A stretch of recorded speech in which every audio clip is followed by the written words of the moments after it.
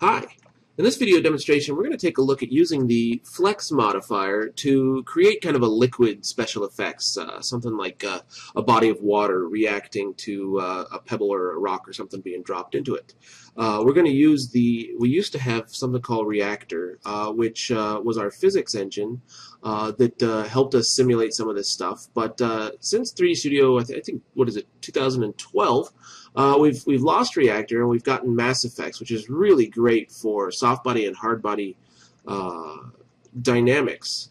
But liquids, we kind of had to find a different way of going about it. So I'm going to show you this way, and we're going to take a regular old plane and have it start reacting to another object as if it were the surface of a body of water.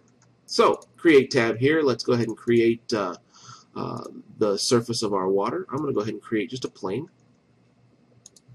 This plane, I'm going to turn off my grid G to turn that off. Go over to my Modify tab, and I'll make this dimensions of this plane something around 200 by 200. And I like to come down here to the location and kind of zero everything out by right-clicking on these little spinner wheels so that everything is 0, 0, 0, X, Y, Z, and it's all right in the center there. 200 length, 200 width, and we'll go with 20 segments in both length and width as well, and that'll do us just fine.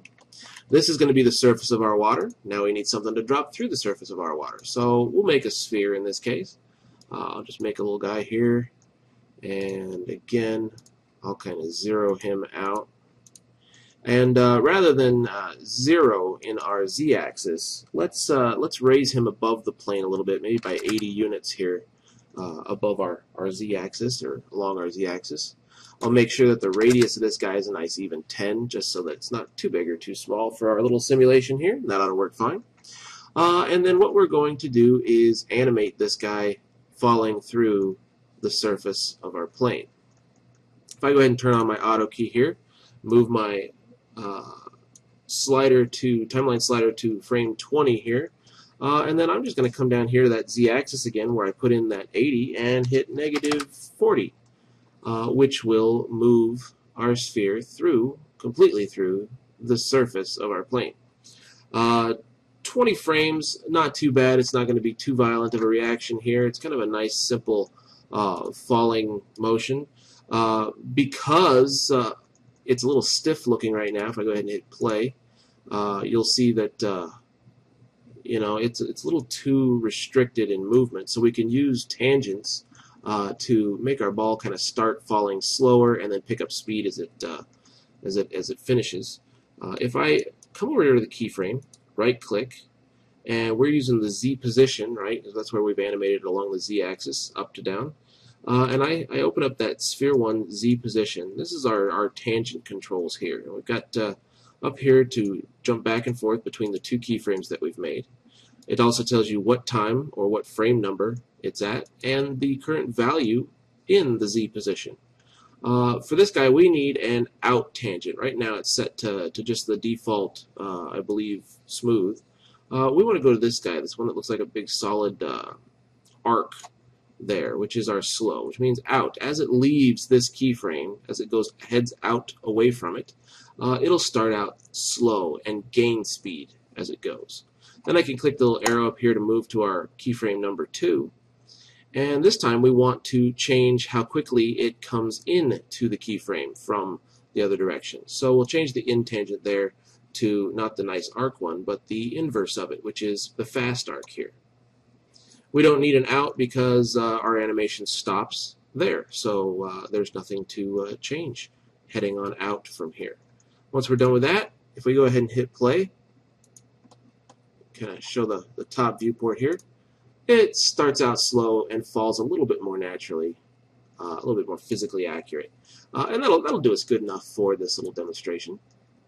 With our plane and using the flex modifier, it's going to react to deflectors. So we need to make a deflector and assign our sphere here, the shape of our rock or our pebble or whatever we want to call this, to that deflector. So if I go to my Create tab again, all the way over to the Space Warps button, the 3 little wavy lines, the bacon button there, and we're going to create a specific kind of deflector We've used some other kinds of deflectors on some of these other tutorials, like just the regular or the sphere deflector. The U deflector is probably the most or the handiest deflector because it can take on the shape of any object. So in my top view, I'm just going to click, drag, and draw out a U deflector. Then we'll go to the Modify tab to adjust its settings. I'm going to put the bounce down to 0. We don't need any bounce for this. It just needs to react to something passing through the surface of the water. And I'm going to click the Pick Object button and then select my sphere to assign that as the item that is our object-based deflector. Alright, now we're ready to get to work on making the surface of our plane react like water as this guy passes through it. Right now it passes nice through it, but water would ripple as something passes or breaks through the surface of this thing. So select your plane. Again, back over to the Modify tab. We are going to add a modifier to it. So the Modify drop down here and add the Flex modifier to it. Very, very useful modifier for things like secondary motion, secondary animation, getting a little bit of bounce or flexibility into objects. And at its most basic, it just might cause something to sway as you moved it really fast, bend just a little bit. Things like pigtails on a little girl would be a little bouncier as she walked, stuff like that. At its most complex, we can work with things like springs and weights to get reactionary things such as ropes. I've seen it used for the trunk of an elephant or animals' tails, stuff like that. And today we're going to go with probably one of the most complex movements, which is the surface of a body of liquid. So if we take a look at our settings here, at the very, very top we've got our parameters. Right now it's set at 1. The higher you increase that, the more flex you're going to get, the more reactionary movement is going to happen. You also have the strength and sway, and these two numbers dictate how an object will react, whether it's mostly stiff, more like jello, or whether it's, completely erratic or chaotic like the surface of the water. The lower these guys go, the more liquid looking things are going to get. So I'm actually going to set my strength to 0.1 and my sway to 0.1. We'll leave these guys checked for right now. You've also got a drop down with 3 different algorithms to use. I like the Runge-Kutta 4. I'm not sure how quite to say that, but that's alright. Euler works okay. Runge-Kutta is a little bit more accurate, so I kind of like to go straight to that one. It might be a little slower sometimes, but depends on what your computer can handle. The samples, the higher the samples, the better your simulation is going to look. 5 will do us good for this simulation. And then we'll come down to the second set, which is our simple soft bodies. Right now we've got a stretch of 5 and a stiffness of 0.1. We want to raise the stiffness, as much as that sounds strange for liquid. If we don't, our object will just kind of fall out of the world. We want it to stay put and only react like water. So if let's bump that stiffness up to about 7.0, and that should hold it in place while these numbers up here are nice and low, and all of it can react in a different way to simulate liquid, but it won't drop off the face of the earth because we've got nothing blocking it. Okay, so from there we're going to come down a little bit farther, and we're going to find the deflectors list. Click that Add button and add in our U deflector. And then we're going to come on back up, and we need to adjust some of the weights and springs that are in this thing. Just like a lot of modifiers, we've got some sub-objects. So if I click on the little black plus sign up here, we can open it up where we've got center, edge, vertices, and weights and springs. We want to select the weights and springs. And that'll show you how this is currently set default with a fallout value, meaning the farther away from the center that we get, the less of a reaction we're going to have. And that's not quite how water works. In fact, motion travels rather quickly and over a great distance. You drop a pebble in the middle of a giant lake, and those ripples are going to reach all the way to the shore. So what we want to do is select all of our weights and springs here. And I'm going to come down to the weights and painting settings, and I'm going to mark absolute weight, which means they're going to all be the same now. So no more of that kind of a gradual fall off as we go. And then under vertex weight, I might just put in something pretty low, like a 0.1, just to make sure that they're all set exactly the same. Okay, then when we're done, we'll click it again to unselect that sub-object weights and springs, and we are ready to click this wonderfully large button that says Create Simple Soft Body. Once we've done that, it has taken all of our settings and applied them to the reactionary dynamics of our animation here. So if I scrub down my timeline, and as this sphere kind of passes through the surface, the entire thing reacts. Looks a little stiff, a little jagged, because we've only got 20 segments in each side here. It's also calculating every time we play this back, so your computer might be going a little bit slow at this point. Hopefully not too slow, since we started out with a fairly low number of polygons. But what we can do is bake that animation into a cache file.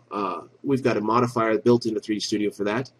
There are a lot of them out there that are a little bit better, like Supermesh or something like that, that are plugins that you can buy that work a lot better than our 3D Studio point cache. But we're going to go ahead and use the point cache for right now because it works pretty well for this. With our plane selected, above the flex modifier, add the modifier that's called point cache. There it is. What we need, if I'm smart, I'll give my plane a name. We'll call it water surface here instead of just plane 01. And I'm going to click the new button because we got to save a file out for this. I'll put it on my desktop. That's fine. It'll give it a name, water surface. That works for me. And it'll save an XML file as the data for this cache. There's one I did a while ago, just for practice. Apparently, it's still there. Go ahead and hit save. I'm just saving mine to my desktop. Save it wherever your project is located, so that it's all together. You'll see that the watersurface.xml shows up as the cache file name. Down here we've got some other settings. Do we want to save one file or one file per frame? One file per frame might be a little bit more accurate. It's also going to make 100 files since we have 100 frames. So you might want to watch that. You know, further simulations, things like Fume Effects and other effects softwares. One per frame is absolutely necessary, and some of those files can get up to the very large amounts of data in the gigs. This one should be fairly small, and I think one file will do us just fine. As is, we can go ahead and hit the record button. You'll notice it'll calculate through our samples, frames 0 through 100, and it will save your frame. Once it's finished, it tells you the cache info and everything. We can come down here. We can actually do the disable modifiers below, which is actually going to turn off our flex modifier. You'll notice the little light bulb kind of goes grayed out. And now all of that movement is actually just recorded, which means our computer will be able to play it back without calculations, and things will go a lot faster from here on out for us. The last thing we want to do is, above our point cache, let's add a turbo smooth or a mesh smooth modifier. We'll go with a turbo smooth, and maybe 2 iterations, 1 iteration, and once again we can go ahead and play our animation, and the surface of our water is complete. All we need to do is add something that's actually holding the water, a box or a pool or something like that. Give it a texture, some lights, and we are good to go.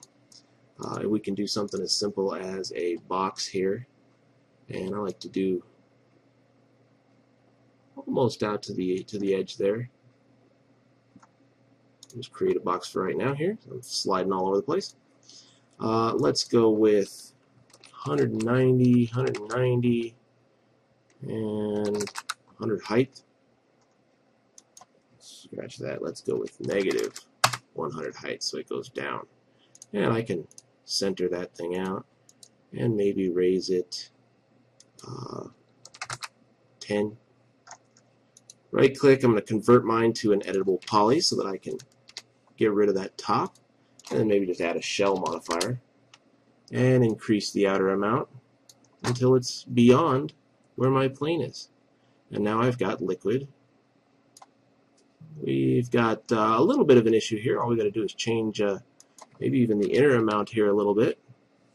That's not too bad, actually. And we want to make sure that none of the edges kind of flip up on themselves.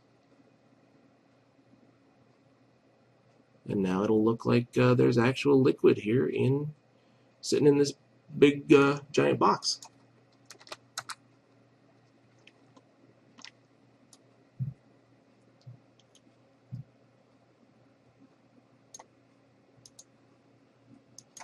Apparently needs to be a little higher. There we are. And there you go. All right.